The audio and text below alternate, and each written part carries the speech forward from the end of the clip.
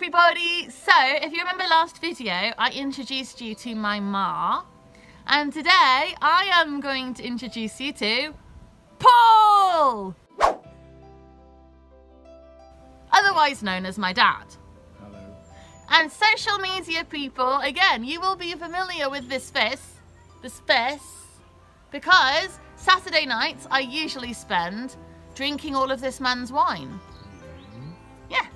So I thought I would let you get to know my dad and his opinions on both me and our stories and life in general. So, Paul, people who have watched Hollowhood will be more familiar with you as David Payne. I am a pain, yes. It is true. David Payne is the holiday-let person who rents the guests of the Hollowhood weekend Halloween extravaganza murder fest their accommodation. And yeah, my dad played that character. Yes. So tell me, a laid-back character. I am indeed laid back. Paul. Yes. What was it like filming Hollowhood? Extremely interesting and full of activity and people running around screaming. Did you enjoy it? Yes, I did enjoy it because it was full of people running around screaming. Would you do it again? Yes, I would, as long as I get more people running around screaming. What more. if we filmed like a romantic comedy? Well, that would mean people running around snogging. That's good.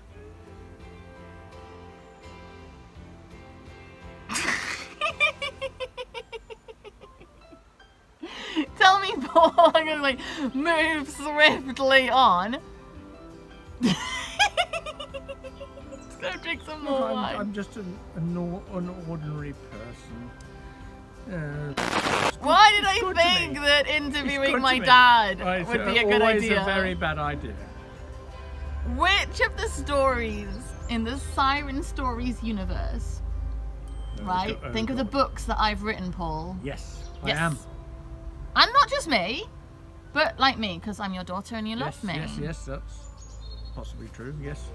Which of your books in the Siren Stories universe is your favourite? The first one of the mermaid thingy.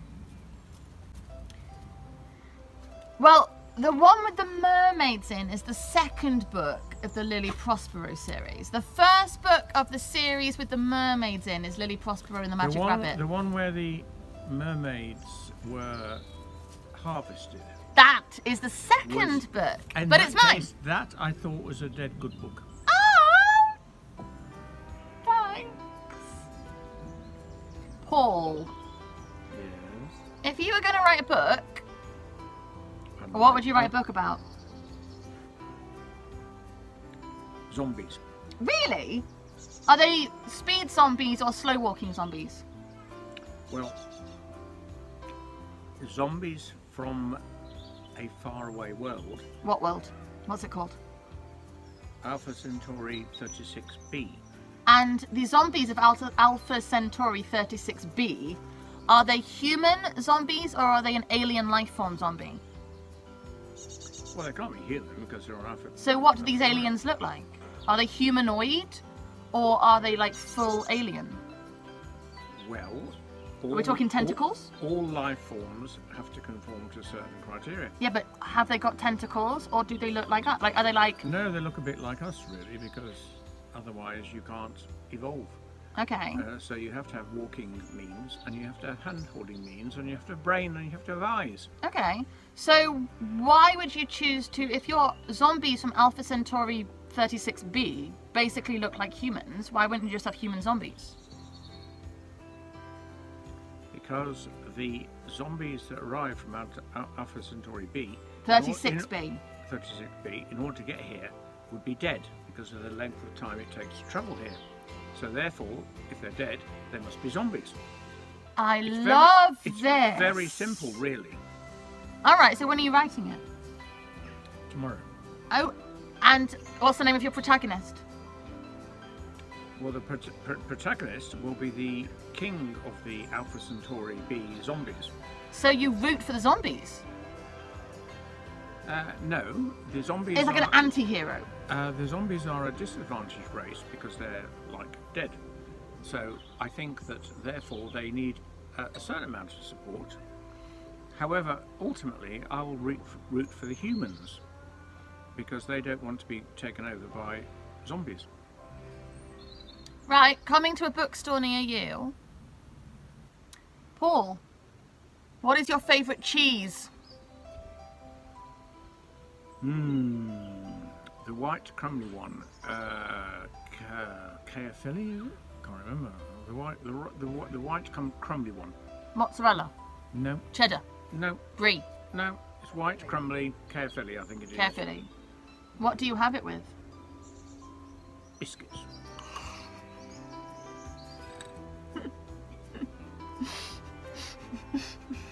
Or sometimes a little bit of bread. Okay. What is your favourite song? Ooh, favourite song. Oh well, Barry Manilow does a good thing. I agree. A bit of Lola, she was a showgirl. Exactly, that's brilliant. That's a Barry Manilow. No, with the yellow feathers in her hair and her dress cut down to there. Yeah, that's my mother doubted me then. A real high on my Not Lola. song list. Honestly, my mother doubts me. Okay, I have a question, Paul. Oh God, yes. Am I more like you or Ma? Me. Why? Well, because you keep trying these brainless things, whereas Ma doesn't really do brainless.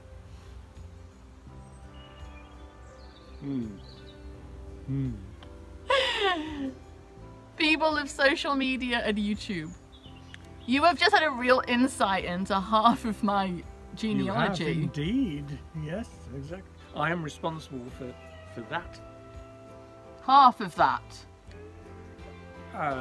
Well, I got my half of that, yeah. No, we've already established, right? I look like my mother, which means you are to blame for all the other stuff. Yes, you may look like your mother, but you have the brain of your father. Oh my! Go for some more wine. Well, that's also good. Yes, intravenous is always a good plan. I feel like people have learned a lot with this little session. Have they? Yes. Oh, good. Did you enjoy it? No. Talking to the YouTuber people? No. No? Would you do it again? Yes.